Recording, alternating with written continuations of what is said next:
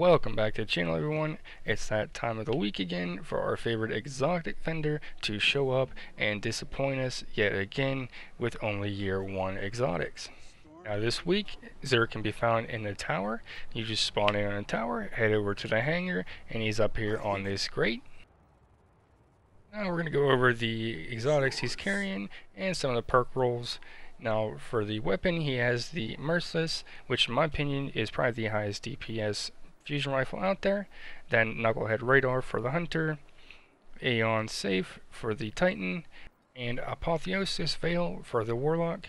And as always, the Faded Engram and the Five of Swords for the Nightfall. Let's take a look at the Merciless. Non-lethal hits with projectiles make this weapon charge faster until the welder gets a kill. Now this is what makes this weapon so strong against the bigger targets. And Chambered Compensator, Extended Mag, Impetus, and Fitted Stock. Now we'll take a look at the Knucklehead Radar, which this is what gives the Hunter the ability to see his radar at all times when aiming down sights.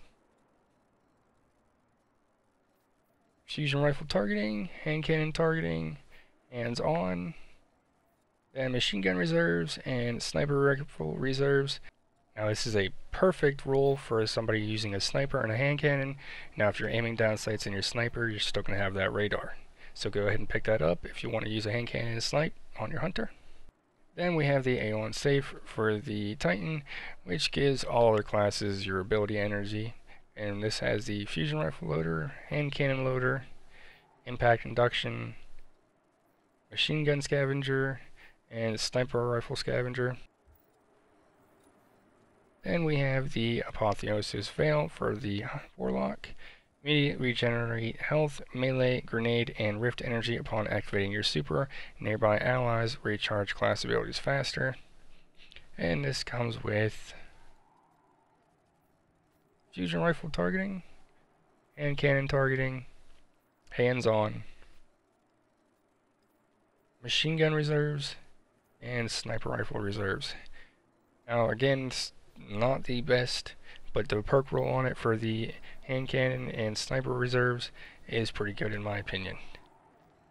And as always guys, this Faded Engram will drop an exotic from year 1 that you do not currently have, depending on which character you're on.